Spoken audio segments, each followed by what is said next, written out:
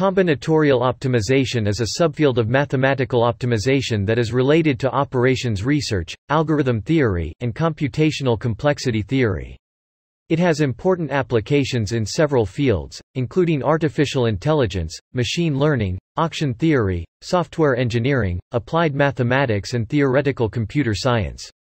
Combinatorial optimization is an emerging field at the forefront of combinatorics and theoretical computer science that aims to use combinatorial techniques to solve discrete optimization problems.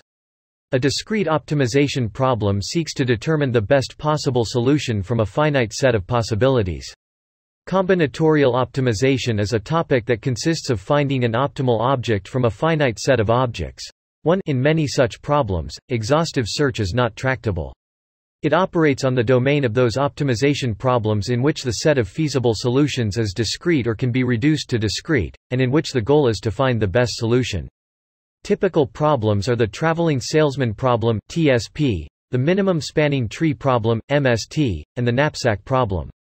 From a computer science perspective, combinatorial optimization seeks to improve an algorithm by using mathematical methods either to reduce the size of the set of possible solutions or to make the search itself faster.